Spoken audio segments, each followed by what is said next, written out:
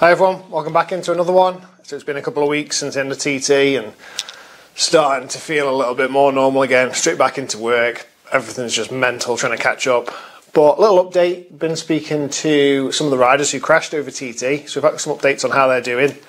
And then we had a request this week for us to do some work with the bikes for an event this week. So let's tell you all about that. Let's go straight in.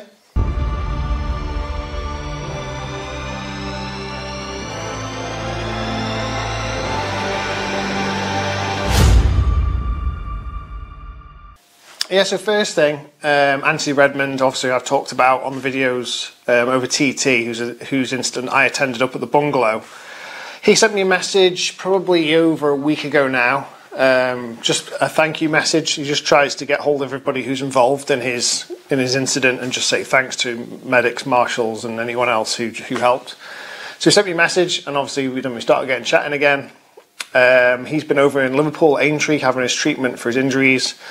So we just started chatting about like the incident and like what went wrong and things like that, and we've exchanged a couple of videos and things that we had of the crash. So, and like not all riders are the same. Like when I've had a couple of big ones, and if someone said to me, "I've got a video of it, do you want to see it?" I'd be like, "Yeah, I want to see it." Not like for any weird reason. You just want to see how it all actually went wrong, because what happens in your head and what actually happens in reality is sometimes very, very different.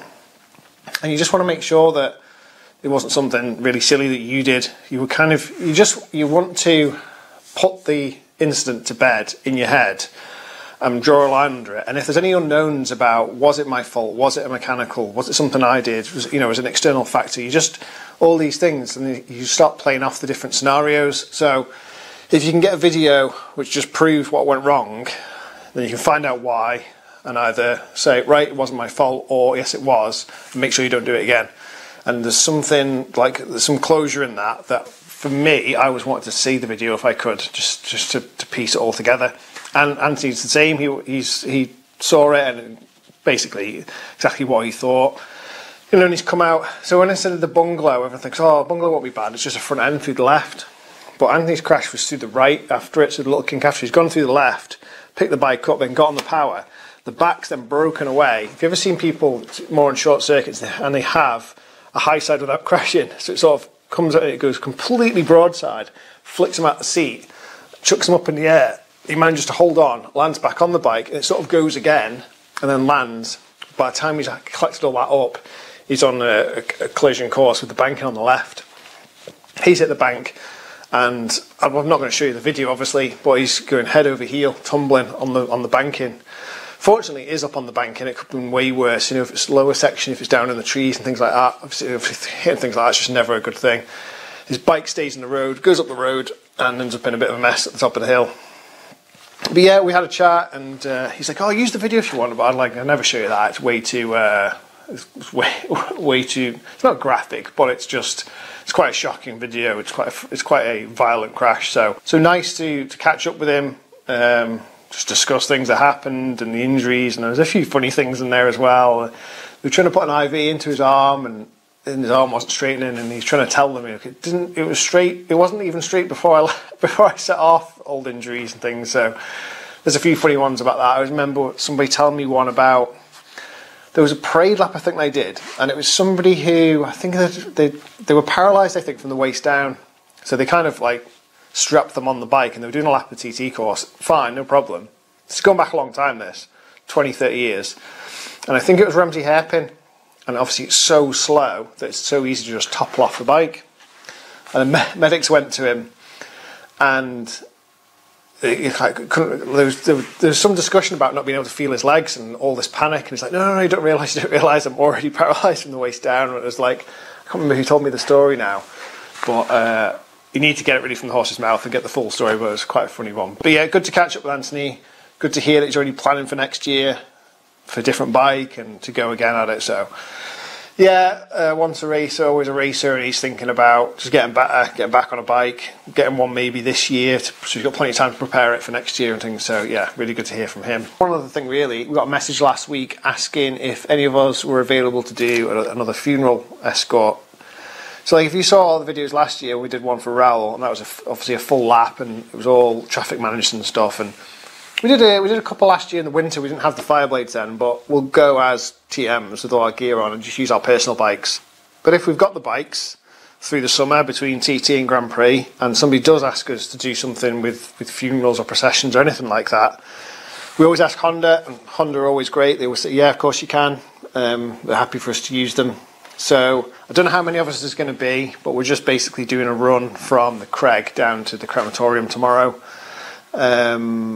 I don't know the person like personally, but he was to do with paramedics and that side of the event, so he has got a good connection with it. And yeah, like I talked about this a bit last year, and it's like, it's nice when you've got the TMs and we've got all our gear on, and it looks like it's not official, but it looks quite like respectful, I suppose is the best way to describe it. You wear all like your uniform, and we all like look the same, and if it's not for everybody, it definitely isn't for everybody. Some people couldn't think of anything worse, and that's fair enough. But if somebody's family would like us to do it, and it makes them feel better, like just 1% for that day, then of course you're going to do it. Why wouldn't you do it? Why would you of course you'd say yes. And so if anybody ever asks if they'd like us to do it, always willing to do that for people. It's never a question of maybe, it's always a yes. So yeah, we'll do our little bit tomorrow, and if it gives somebody, like I say, a little bit of comfort, or just, you know, makes them smile or makes them feel a bit better about the day, because it's never a nice day for anybody at a funeral. So yeah, if it makes somebody feel a bit better, then it's definitely worth doing. Apart from that, that's pretty much it. Just a little update. Obviously I put that poll out like last week just to see about future videos and content and what people are interested in and things like that. And only 10% of you said that you only would watch travel marshal content. Was it then another 20% said it needs to be sort of bike related, which it would be anyway. I'm not going to start making a video about how I grow my strawberries.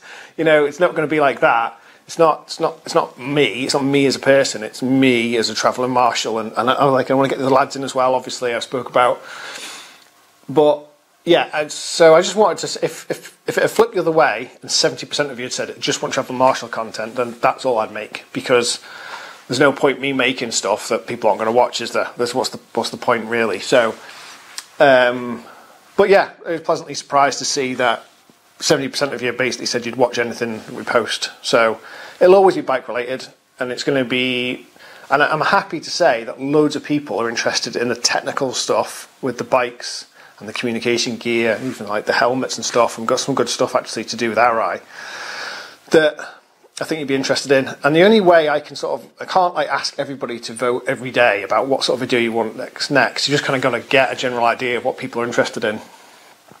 But I'm happy to say that the technical stuff is the stuff that I'd be interested in, and it seems to be the stuff that most of you lot are interested in, going by what you said in the off that poll we did. But you've still got loads of questions to go through, and I want to save them for when I've got Jim here and stuff, because when I answer a question, I'm answering it as a TM, but it's my take on it as a TM, and you'll get a different answer from Jim or Johnny or Darren. So I want to get those boys in, and we're going to do so. We've got some time now, so we're going to sit down, make this place a little bit better to sit in, get us filmed a little bit better, and we'll get some more content for you. But yeah, just a little update this week, just on what we're doing. It's always nice to get an update on riders, because after TT's finished, everyone goes back to their normal life, and it's not you forget about them, but it sort of goes on the back burner a little bit, doesn't it? So nice to get an update on them, what we're up to this week. A couple of things to do with the bike. Got to take the plate off.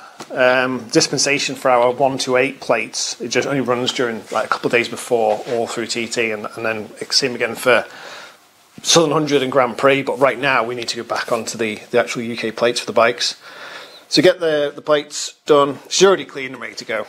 So yeah, do that tomorrow morning, and then we'll get some more content made over the next few weeks. I'll try and get out to you on a more regular basis, because it's what you guys said you want. So yeah, that's it at the moment. Thanks again for watching. I'll see you in the next one.